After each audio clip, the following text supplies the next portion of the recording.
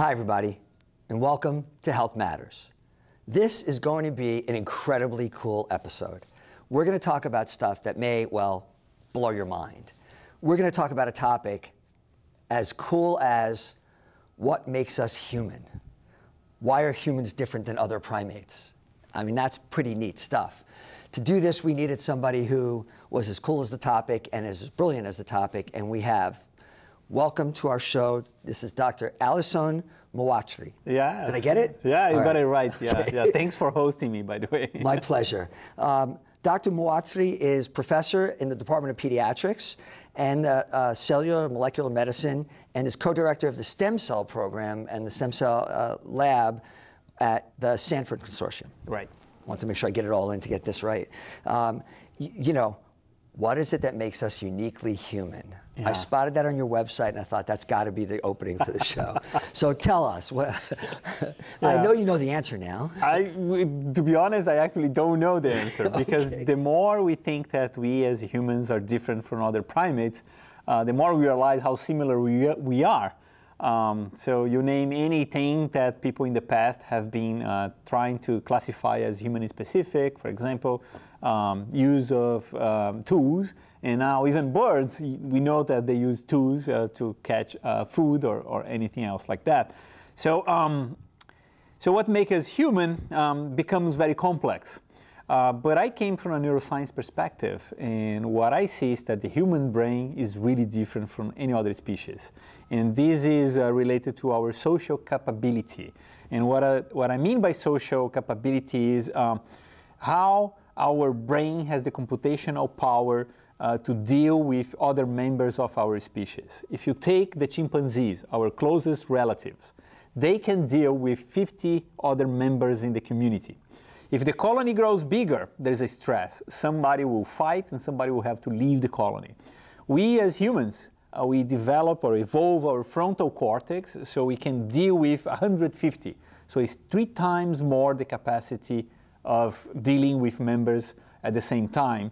So this high social capacity allow us to grow in big communities, allow us to evolve in cities, allow us to use collaboration to develop technology. And that's why you don't see a chimp going to space, you see humans walking in the moon. So this is uniquely human. And you've looked at the Neanderthal DNA and said their brains weren't the same as ours, and one of the differences was how the brain is structured. Yeah. For several years, the only information we had about the Neanderthals or other humans that were now extinct was through the fossil records. So these are endocasts that you can extrapolate information by analyzing how the brain will probably grow inside the skull, and the skull is the bone that you can collect from the fossil record. So in my lab, we are doing something else. We are doing like a genomic comparison between the DNA that can be isolated from these bone fossil records and compared to modern humans. And we ask the following questions. What are the unique genetic variants that we have and the Neanderthals don't have? How different we are from them? And once we map these genetic variants, can we design experimental assays to prove that these genetic variants are important or not? So my lab has been using genome editing. It sounds like science fiction. I mean, seriously, it sounds like this shouldn't be, I mean, that sounds like you read it in a story somewhere. It's incredible that you have the technology to do this right now, right here. Right. This is happening. This is one of the frontier, the cutting edge of science. And we can use genome editing technologies now to reinsert ancestral DNA inside our living cells and see how the cells change or how brain organoids will change their behavior. So that's what's going on right now. Well, you dropped it in a sentence, brain organoids, and now we have to explain what that is. But what we're going to start off with talking about is that the structure of the brain helps decide how it functions, like the structure of a computer circuitry might affect it. And how do we get that structure? How does it ever come about? I mean, we just grow. Right. So how do we end up with a structure at all? Yeah, so this is one of, again, biggest questions and challenges from human embryogenesis. How from the clusters of cells, from your blastocyst, how come some of these cells will become your nervous system and will form your frontal cortex, which is one of the most complex tissues in the entire universe. And so this is, we don't know. And part of the problem is the fact that we don't have experimental access to the human embryo being formed inside the uterus. So it's unethical to do an experiment with a healthy human baby brain. Right. So for several years, scientists have relying on animal models, for example. We try to learn what happens in a mouse or in a monkey, and we extrapolate to humans. But as I pointed out, the human brain is so different from other species, so we need to understand how the human brain is formed. So here comes this new technology, which is a brain organoid. And a brain organoid is just the recapitulation of the human development inside the lab, using stem cells to grow every single step at these very early stages of neurodevelopment. Let's explain what stem cells are, so this will make sense. All right. Stem cells are cells that are immature. They don't have a fate defined yet. For example, you have your skin cells, you have your blood cells, you have your brain cells. All these cells have names right now because they already acquire some kind of identity. In the early stages of the embryogenesis, you have stem cells that are not defined yet. They are just self-replicating, and they will give rise to progenitor cells that later will form all the tissues in the body. So these cells, we call them pluripotent stem cells because they can form any tissues of the body. So if they're given the right instructions or stimulus, they could become liver or brain. Right. You don't know, so you figured out how to induce them to becoming brain. Yeah, we are brain makers. we develop protocols and recipes, formulas that we can add on these stem cells and instruct them or food them around to think that they are in the right environment to become the cell type that we want.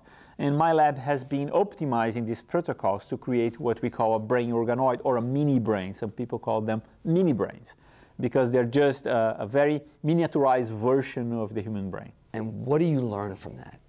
In the beginning, we were learning what are the molecular and cellular alterations that happens at these very early stages.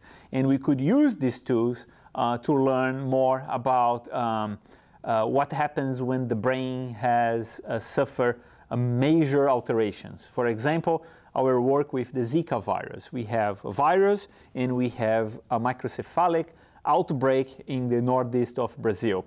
Is it caused by the virus or not? So to prove causation, we just exposed these brain organoids to the Zika virus. You had Zika virus in your lab? I do, yeah. Do we have to worry? Are we okay? No. They're under control, yeah. Right. But you're studying the virus so that you can help people in real life who get infected with this and understand what happens to their brains. I've seen children with microcephaly and the ocular complications of Zika. Yeah. It's real, it's sad, it's devastating to the family. If you're not doing that research, we don't ever get answers. Right, right. And I think one of the coolest things is the fact that not only we learn that the Zika was the causative agent for this outbreak, but we could also use this to screen drugs that inhibits the replication of the virus. So in record time, we now have drugs that if there is a new outbreak out there, we could give to pregnant women that will not pass the virus to the babies, so we can save the baby's life. That is a great example of laboratory research affecting the way we take care of patients and impacting. And to prevent a child from having a Zika virus infection is enormous. Yeah. It's devastating when those occur. And so to have that have happened this quickly is unbelievable. Right. We've talked to people who've been studying diseases here for 30 years and don't have answers. Exactly. Yeah. So for you to have an answer that quickly is close to a miracle. Yeah. So I want to go back to your brain organoids.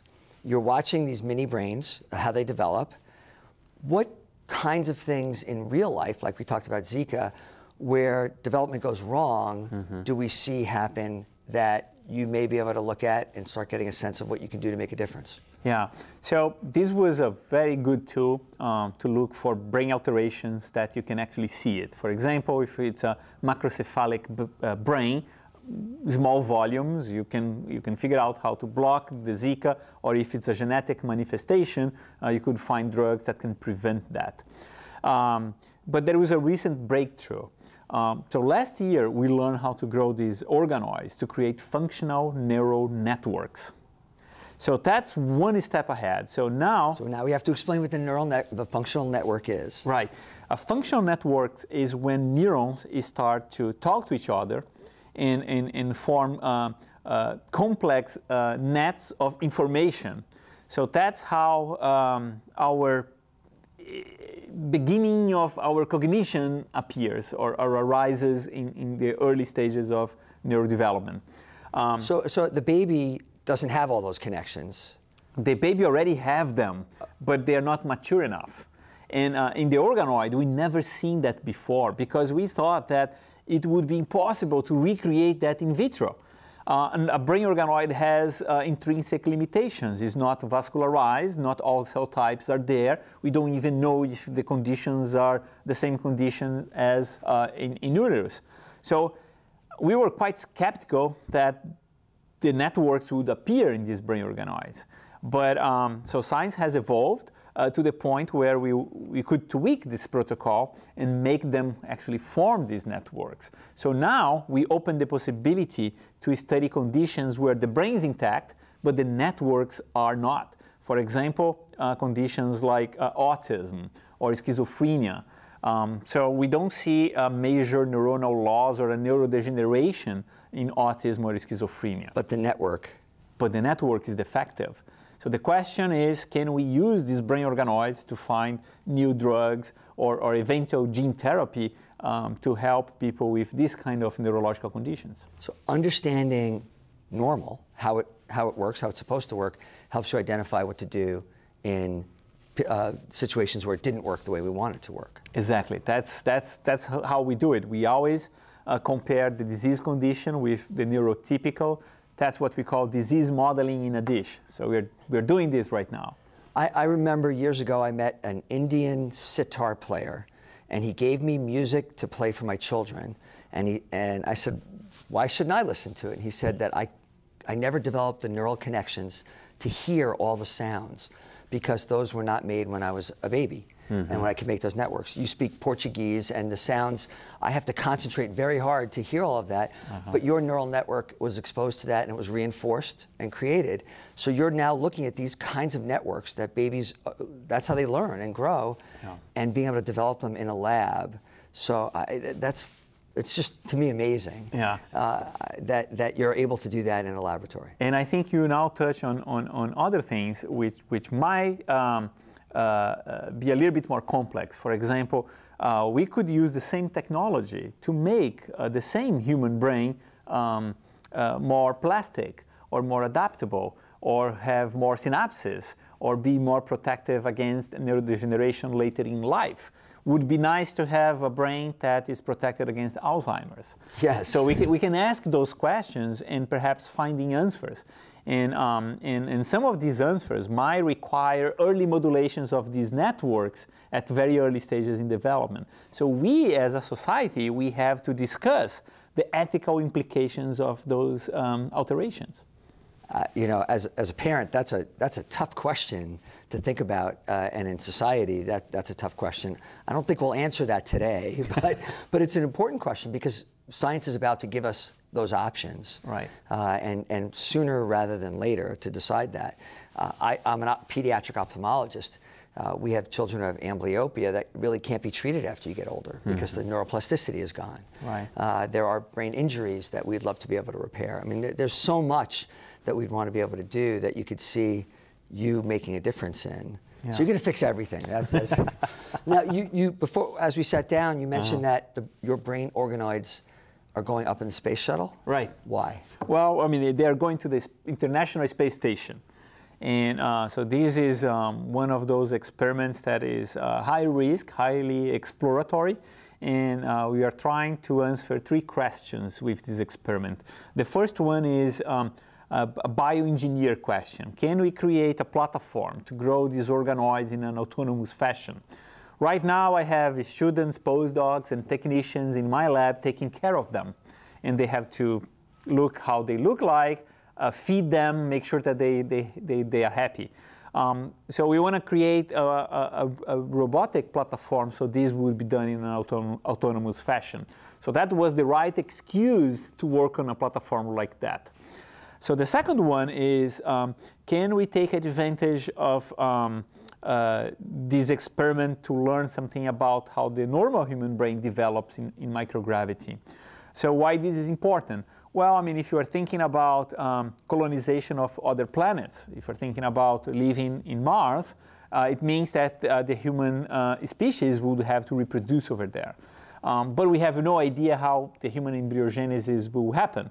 So by learning how the human brain evolves or develops in microgravity, we can gain insights about is it viable, is it possible, and if not, how can we mitigate eventual problems? So we anticipate that cells in microgravity might replicate a little bit faster. So if that's the case, the human brain will evolve quite fast in uterus, and we might have a problem for normal delivery. So it means that a pregnant woman in space will probably have to go through a C-section. If the brain, because the skull would be bigger? Because the brain would be bigger, yeah, exactly. Yeah. Wow. Yeah. That's, so, you know, in all this, I'm a science fiction fan. I don't remember reading about this as a potential problem in science fiction. You're now exceeding science fiction. You know, that's the funny thing, because, I mean, similar to you, I love science fiction, and I have been reading about, human species, colonization in other planets. It's fascinating. But nobody asked if the human biology is ready for that. Yes, but now you're starting to ask that question. We're starting to ask those questions. Yeah.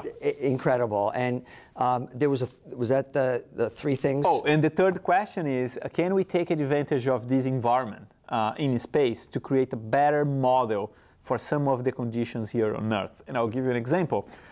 If you go to the space and stay in space for a while, your cells not only will replicate faster, but might senesce or age a little bit faster. So it might be that brains in the space station could be a good model to study Alzheimer's disease or conditions that the symptoms appear really late on life. So we are taking advantage of that environment to really age the organoids so we can study them better. Yeah. I would never have thought of that. It's very clever and very bright. A few more things I want to make sure that we talk about. I saw that you were working on looking at the parts of our DNA that people would call junk DNA. Right. And what happens and why that occurs. So let's explain what junk DNA is and then what you've been looking at. Right. So the human genome inside of each cells contain lots of information. The information that we uses to code proteins or to code information to have the cells living and executing all the functions, it's about 1 or 2% of all the DNA that's inside. So what are the other 8% of DNA? So since we don't have a function for them, we used to call them junk DNA. So that's where the term comes from. But more and more we are learning that inside that junk DNA there are sequences or instructions that are important for the cells as well. We just didn't know it. And also inside of this junk DNA, it is a structure that resembles a retrovirus, a virus that uses RNA to replicate itself. But it's an endogenous retrovirus. It never leaves the cells. It's almost like it's parasiting the cells. It stays in there. And what we learn through the years is that when you induce the stem cells to become neurons, not skin, not gut, not pancreas, not liver, but brain, these endogenous retroelements become alive and start to be jumping around our cells. Yeah. Which is unknown why, but it happens. Yes, exactly. We know the phenomenon is there. We know it happens. There's been many confirmations. It's an interesting phenomenon. We don't know why. All right, so the next time I have you on the show, that's the first question I'm going to ask you, and I bet you'll have the answer by then. I hope so. Yes. You've also been looking at how autoimmune diseases can affect neurotransmission, et cetera. And I think that was fascinating, our own body interacting with disease. Yeah. What have you been working with that? That was one of the situations where, by studying these retroelements or endogenous retrovirus in the genome, we realized that once they are accumulating inside the cells feel that they are being attacked by an exogenous virus. It's almost like they are being infected against something, but they are not. It's just like their own endogenous virus.